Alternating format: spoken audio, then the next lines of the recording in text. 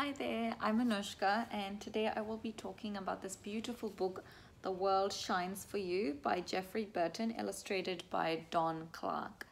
So it's got these raised bits in the book. I should have really looked up the word for what this is called, but you can see the way the sunlight shines off the different aspects of this, and there's like different raised parts of the book that the child can touch. So it's like a touch feel book, and really detailed illustrations of this tree, flowers, birds all through the book, and it's shiny kind of material so that the light can glint off the book as they hold it in the light in the sun, and we see this shimmering effect going through the book, and really dig into all the detailed illustrations. Like we've got a mama bear and a baby bear here. There's a couple of foxes, there's deer, there's the birds in the trees, and all this wildlife in the forest.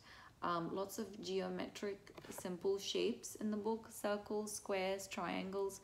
So you could go through the book and ask your child, can you find all the triangles on this page? And then spend some time counting all of the triangles, count all the circles. We'll say, oh, can we count all the red circles on this tree? Look at shapes, colors, numbers, lots of different concepts that we can use this book to teach. I really like all the different shaped leaves on this page. So we can talk about there being spiky leaves, shiny leaves, smooth leaves,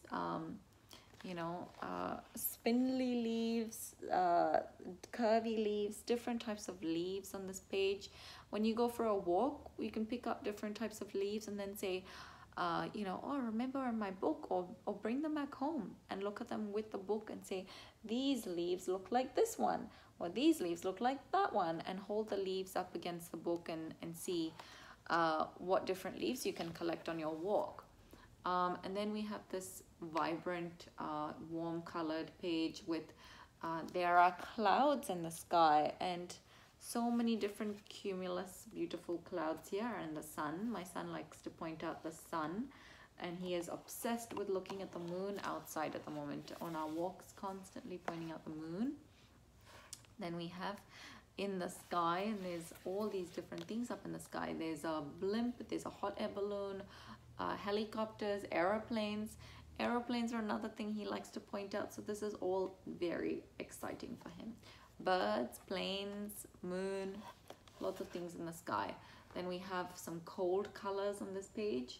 I just really like the way that the light reflects off these snowflakes, and like the shiny bits of the snowflakes. It's really fun, this shimmering effect.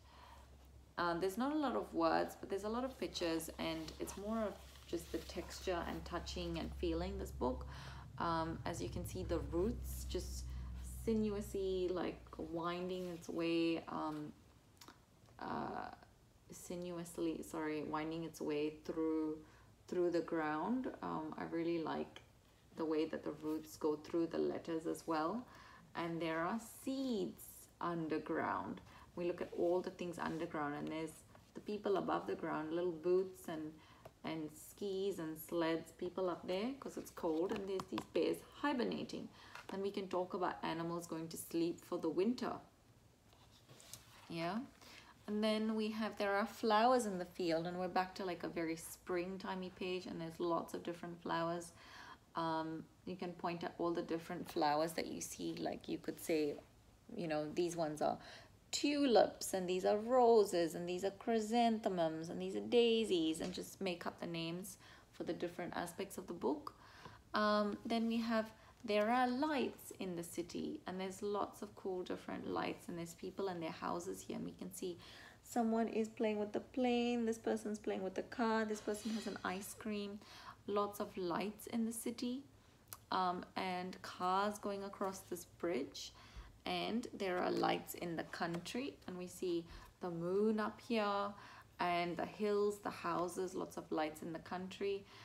There's an alpaca here, which I'm not quite sure where this is set, and there's fireflies. And then there are stars up above, and we see this beautiful sun and all of the stars in the sky, and these two kids stargazing, and all the world shines for you. And I love this center kind of page, the symmetry of this page, and the little shiny bits just all over. Beautiful. Really fun, interesting book, quite different from anything that I've seen previously, and your child might enjoy all the colors and shining and shimmering within this book.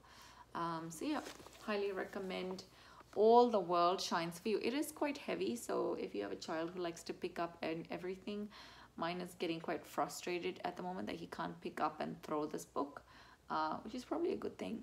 But that is one aspect of this book that might challenge a very determined little one. Thank you.